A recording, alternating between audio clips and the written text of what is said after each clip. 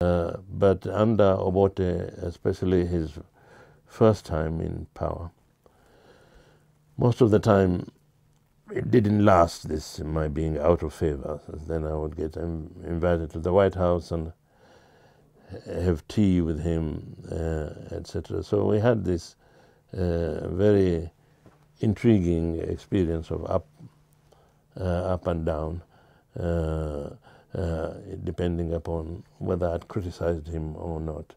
But he treated me virtually as a fellow Ugandan. That went well, except for one occasion, where he locked up the editor of a magazine, very similar in type to this magazine. This just happens to be here. This one is a South African magazine. There's a magazine in Uganda called, not Thinker, but Transition magazine. So he locked up the editor of the magazine, and he also locked up Abu Mayanja, who was a distinguished lawyer in Uganda. And because Abu Mayanja had written a letter to Transition saying judges were being appointed on a tribal basis, that there was tribal prejudice in appointment to the judiciary. So he was locked up then, and Rajat Nyogi, the editor, was also locked up. So I issued a statement of protest, you see, and it was circulated. People thought I'd really gone too far. Makerere people said, this is going to be historic. But in fact, at first it worked out very well,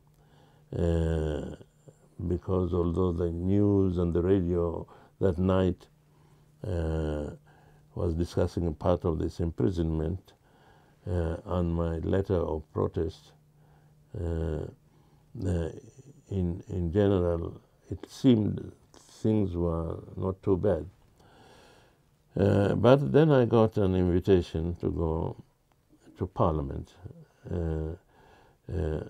from him, to go to Parliament on a particular day, at a particular time, meaning not to sit in parliamentary seat, but to be available in Parliament. And so I knew that was a command performance. If the head of state says you have to be in Parliament by such and such a time, you better be.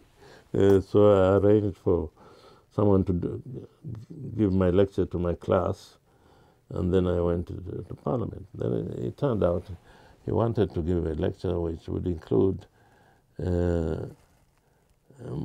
more or less a denunciation of me, an attack on me. That's the only time where he started reciting other things I had said before, because on one occasion I had said, in Uganda, people, when they see a number of soldiers coming down the road, ordinary citizens shake in their boots because they don't know what treatment they would be given by these soldiers. And at that time, I'd just come back from Ghana, and said there's a major contrast at that time to the soldiers in Ghana, you see, where if they walk around the street and there are citizens there, they're just soldiers. Nobody's terrified. They might be humiliated by them.